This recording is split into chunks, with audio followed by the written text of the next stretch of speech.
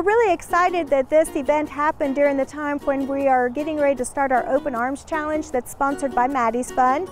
And basically what that challenge is to make sure that everyone has an opportunity to adopt an animal if they choose to, and also to get the community involved in the shelter as a whole, so that these animals get a lot of attention and they get a lot of publicity, so that way they can hopefully get out of the shelter faster. I started this project because I like to help rescue the animals in our community. My husband said no more at my house. So I decided to try and come up with a different way to help. So my kids struggle with poetry, and this was a way for them to buy into the poet unit that I do. So they become the poets and they adopt a dog and write the poem for the new family. And those go up as advertisements at the adoption fair for the regional center.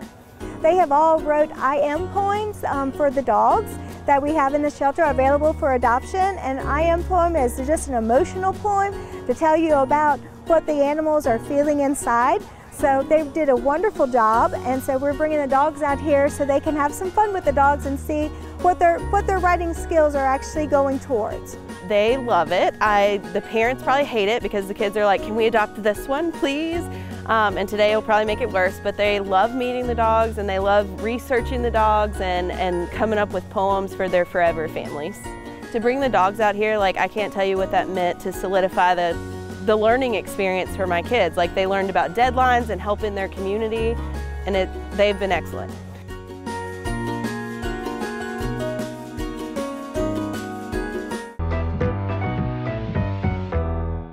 Hi, I'm Mike Warner. I'm Interim Director at RCACP.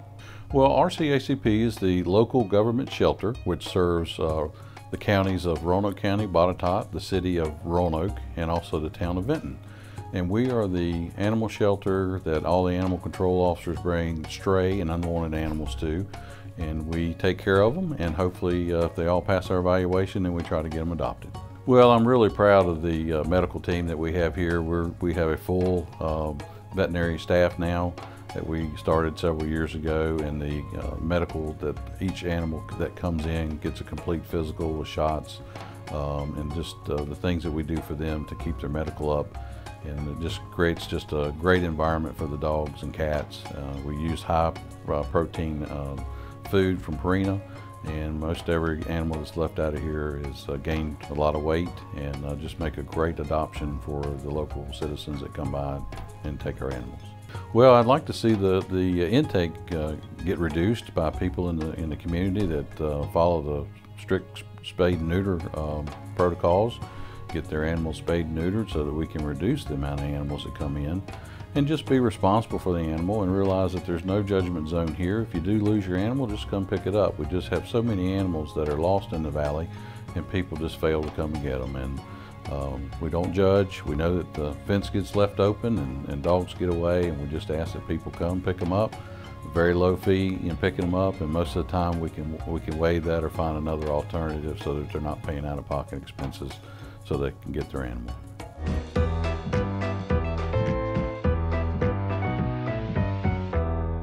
So Pantera is a Cane Corso mix. Not sure what else she's mixed with. She came in as a stray, believe it or not. She's about a year old. She's a puppy. She needs basic training, that's for sure. She gets along with other dogs really well.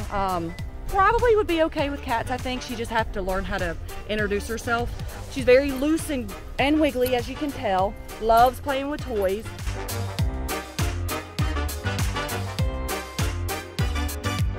She's very gentle. She is semi-housebroken, so she definitely needs a little work on that. She doesn't need a stranger.